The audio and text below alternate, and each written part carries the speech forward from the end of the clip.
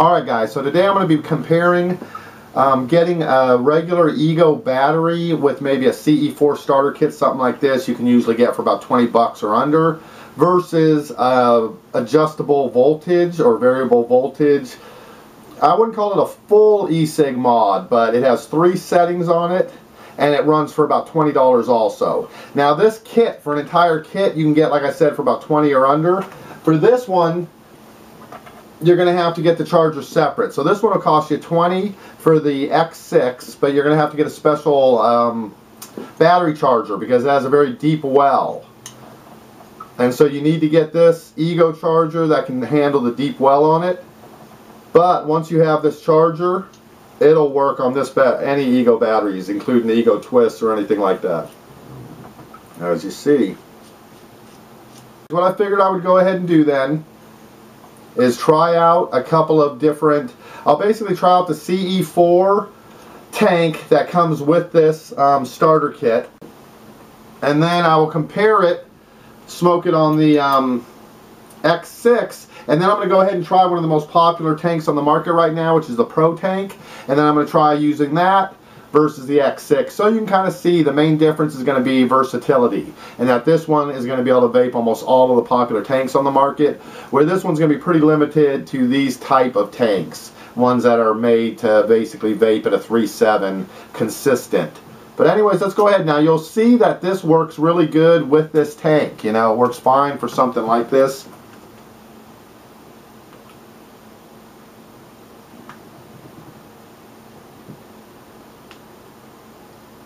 Yeah, not bad. Pretty good vapor on it.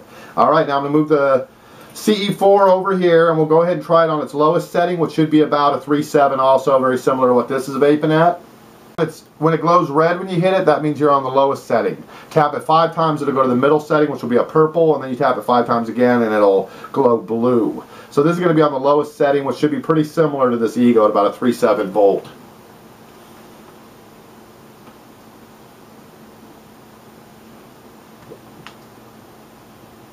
Yeah, I don't know. I think it vaped better off of the Ego for this one. But of course with this X6 you can turn it up. So now it's going to be looking purple when I touch it.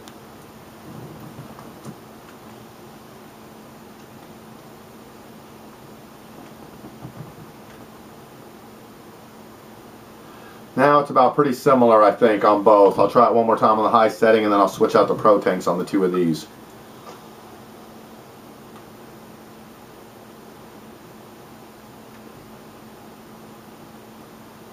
Yeah, I think I definitely got more vapor off of this. So you're probably going to get a little bit more out of the equipment you already have. And then, like I said, it's going to definitely work better with some higher resistance stuff like this. But we'll go ahead and take a hit off of each just to kind of give you an example.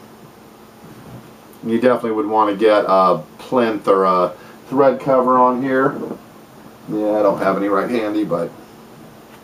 Alright, we're going to try it out on the Ego.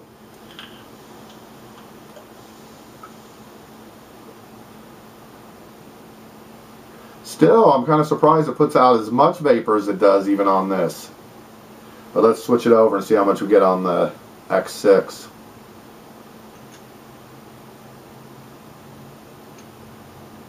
So this is on its highest setting, and that's what I would definitely recommend for the Pro tank on here, which I believe is like a 2.6 or a 2.8 ohm.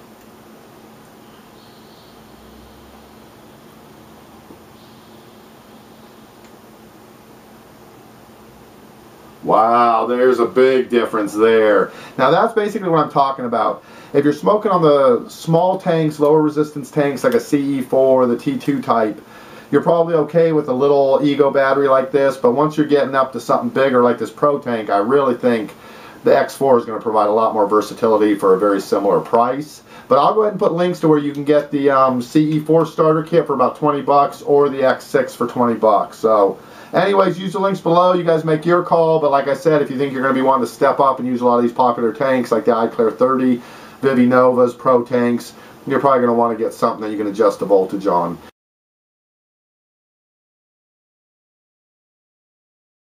Alright guys, I'm going to take another blast off of this, and then I'll catch you on the next video.